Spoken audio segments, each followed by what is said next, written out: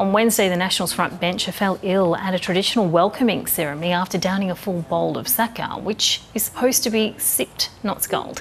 The Shadow Minister for the Pacific says he was dehydrated and a day earlier had drunk 5 bowls of Kava in Vanuatu. Mr McCormack insists he won't hesitate to again sample the traditional Pacific drink. And we are now going to be speaking with Michael McCormack, who joins us from Wagga Wagga. Firstly, Mr McCormack, just how are you feeling? Rumours of my death, as Mark Twain once famously said, are greatly exaggerated, and very much looking forward to Christmas, as I'm sure all Australians are. Still, you were very affected there in Micronesia. There were grave concerns. You did have to go to hospital. Oh, Miriam, no question. And if only the instructions had have come that in the South Pacific, yes, you can scull the Kava, but in Micronesia, best to just sip it. I didn't want to disrespect the locals. They'd put on a great celebration. They had gone out of their way to make sure that this was going to be an event to remember, and I certainly made it an event to remember. Well, you haven't taken it badly, and we hear that you won't be holding back from also participating in what is a traditional welcoming part of the ceremony in many Pacific communities. But have you learned your lesson now about the variation that can be had with Kava? Oh, I don't think there's probably any viewers watching this, Miriam, who probably haven't had their head in the bowl at some stage, but unfortunately, mine was on the world stage.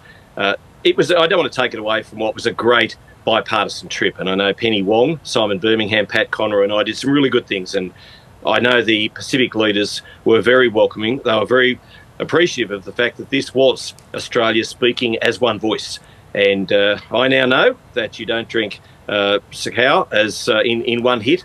It really knocked me for 6, no question, but I've learnt that just little sips, just gentle little sips, and we'll certainly have some memories from it. I think we should have an International Kava Day, make it December the 14th, and celebrate it right around the world. Well, it is interesting that you point to that, because we do have here in Australia a Kava import trial program, which is underway. Which was brought to you by the former coalition government, I have to say. So you support that continuing? Oh, look, I certainly do, and South Sea Islanders love their Kava, drank in moderation. It's a relaxant. It's something that they enjoy doing. It's traditional, and I was just trying to upkeep the traditional. What would you say? The tradition of it, so that I didn't show any disrespect, so that we made sure that our Pacific friends knew that we were drinking, knew that we were having that very much respect for their cultures, for their customs, and that's what I was doing, and so certainly made sure that I drank it. I just drank it too quickly and in one gulp. Well, we do have those pictures there of you when you were in Vanuatu, joined by your cross-parliament colleagues as well. And I note as well that this is something that's part and parcel of the travels and the process when you're engaging in those sorts of diplomatic relations in the Pacific. You mentioned there, of course, the purpose of the trip and those relations that we're strengthening and building across our Pacific region. So in your view, what's your overall assessment of how that visit went before you had that untimely exit? Look, the signing of the Vanuatu security agreement with Australia is important. I don't think we can understate just how important that was. I know the new wharf and the police patrol boats, which were funded by Australia, are going to mean the world of difference for Port Vila, for Vanuatu.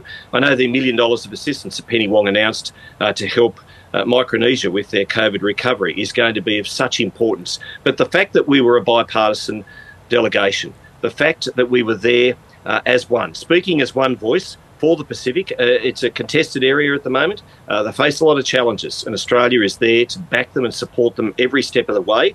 And the Pacific leaders certainly now know that. They know that when Australia speaks, it speaks with one voice. They know when Australia visits, we visit as one delegation. We weren't from different parties. We were speaking as one parliament, and I think that was a very, very good thing. And well done to Minister Wong and all the others on the delegation, and certainly our DFAT officials. They made certain that it was a successful trip. And Mr McCormack, in your capacity as Shadow Minister for the Pacific region as well, we have the elections currently underway in Fiji.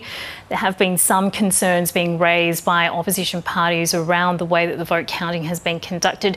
How important is it for the election in Fiji to go smoothly? It's vitally important, and I know that we had a number of politicians, Matt Burnell from South Australia, Claire Chandler and others who were helping to oversee those elections. I know that Australia plays a big part in helping the process. I was in Vanuatu, and the Royal Australian Air Force played a mighty part in the October 13 election there to get ballot papers out to very remote islands. Look, it's important that we have a stable, consistent Pacific, and that's why Australia will always stand ready to help in any which way we can, whether it's helping with the election processes but not getting too involved, of course, just helping the protocols and the processes, and making sure, of course, always that if there are disasters in the Pacific, that we're the first there to help out with fresh water, defence assistance, medical supplies, whatever is needed. The Pacific countries know they can always rely on Australia. Michael McCormack, it is wonderful to see you hearty and hale. Thank you so much for having the opportunity to speak with us here on ABC News. I might go and have a glass of water rather than a Kava. Well done, thank you. Well done, thank you.